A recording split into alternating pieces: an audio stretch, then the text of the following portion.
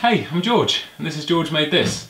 Today we're going to be doing a project that I think is going to be simple. I hope it's going to be simple. And we're just going to put up some corner shelves in my living room for my TV and games consoles. Now, I'm going to use 18mm ply for that. So I should be able to get both the shelves I need from one 8-foot strip of the plywood. I think. So let's do it. Now, to give you a bit of an idea, you probably can't see that at all, I want the corner shelves to look like this, so they're sort of a trapezoid shape with cut off corners at the bottom on the longer face. I've worked it all out, I've measured everything, so hopefully it should go pretty smoothly.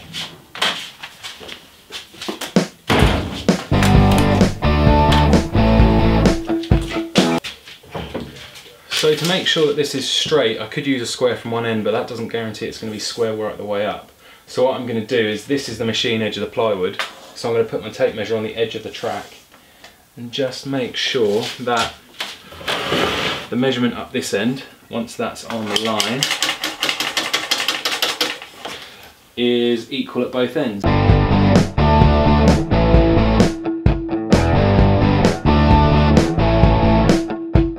So to work all this out, let's see if we can get a good shot on my phone. To work all this out, you just Google trigonometry calculator, because essentially what you've got is a triangle. We're just taking off one of the corners. Now this does assume that one of your corners is 90 degrees, so you have to just work it out from that. Now as far as my shelf goes, it would be a 90-degree corner like that, so I can put in side A, which is that one, which is 78. Side B, which is the longer one at the bottom there, would be 88. And then calculate. And it gives you the sides and the two angles that you need. So I need one angle at 41.5, one angle at 48.5, and side C, so my longest side, needs to be 117.6 will go. So I measure on my bit of ply 1176, and we can probably get away with using the miter saw. Let's use the miter saw for that cut. I'm just going to move here.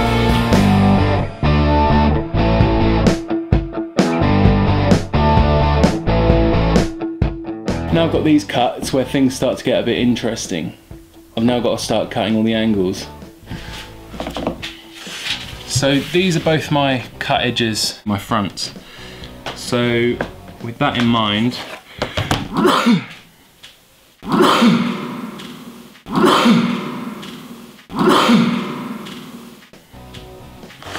I'm coming in and in. Now the only thing I've got to figure out is the angle. So using my handy dandy square, I know that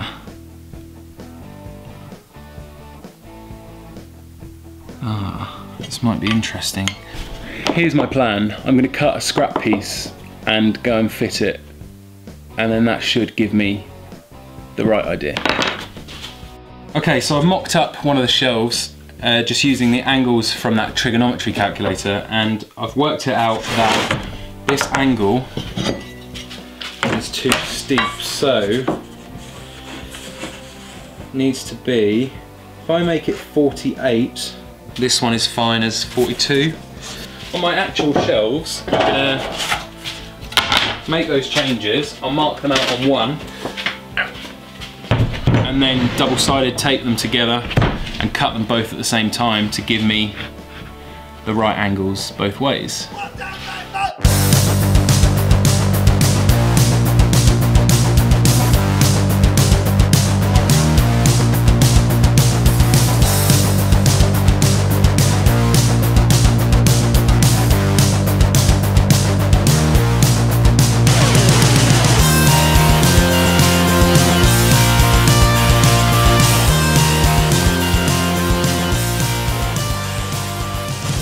Right, so shelves are down there. All I've got to do now is put some wax on. I'm just going to use wax that I've got up on the shelf somewhere to finish those. Now for the supports, I'm going to use this 2x2 timber and I'll paint it the same colour of the living room. Very funny coincidence though. A few years ago I bought my first ever can of Montana spray paint, and that was this colour, which is Malachite Dark. And that is actually just a shade lighter than the colour of our living room, which is really handy because this only takes probably a couple of hours to properly dry, and I'll leave it out in the sun so it will work nicely so you can't really see them against the wall.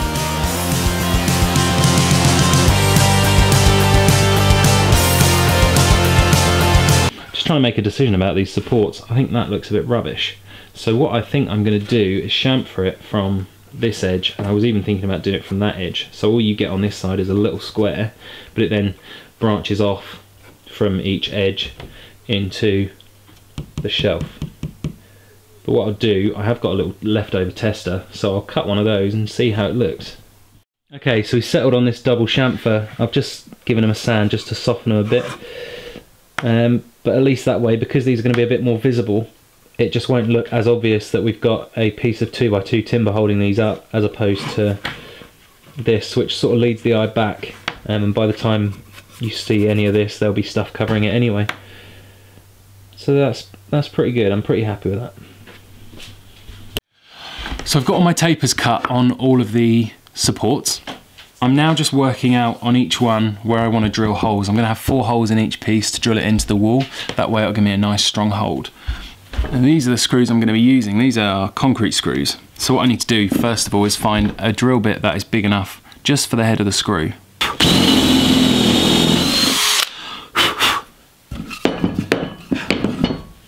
So you think that's that.